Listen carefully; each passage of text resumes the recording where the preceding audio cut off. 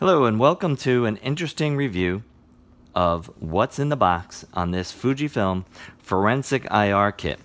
Now Fujifilm makes a specialized version of the XT1, which is called the XT1 IR, which is sold in a box like this to medical and law enforcement professionals who may have a need for forensic IR work.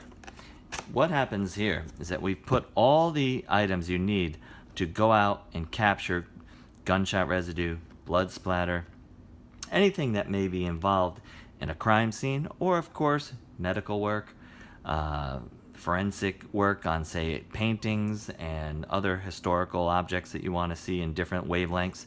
This kit enables someone to buy it and go, but you have to be an authorized person working in one of those fields. It's not sold to the general public. So inside the box, you can see it basically includes everything you need. You have our specialized tethered shooting software, which works with any of our tethering cameras, the XT2 as well. Of course, a 32 gig card. We can figure out the ruler here, special Fujifilm ruler. Not special, just kidding. It's a ruler, says Fujifilm on it. The remote release, which is a great item for anybody to have who's shooting with one of the X cameras. You can see the XT1 IR here. We have the macro, the XF 60mm 2.4 macro that's been out for some time. The flash, the EF42, the 18 to 135. So this is a very versatile lens and good for all-around shooting. I'm going to go to the things that aren't so familiar. B&W filter case, the XT1 vertical grip, a off-camera shoe for the EF42. So if you do need to get your light at a different angle, of course an off-camera TTL cord is helpful.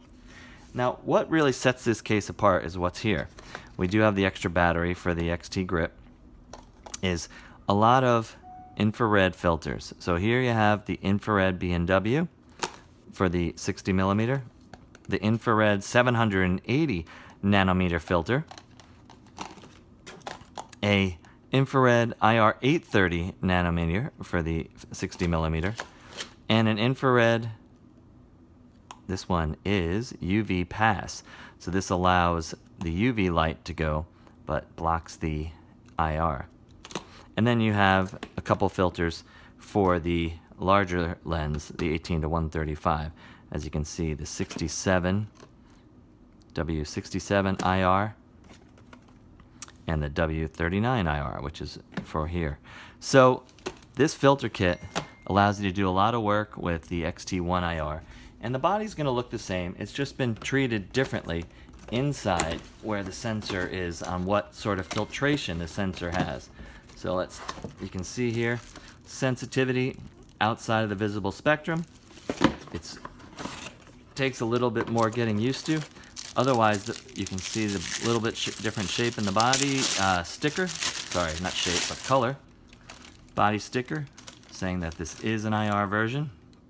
Other than that, identical. Not going to see much different in there.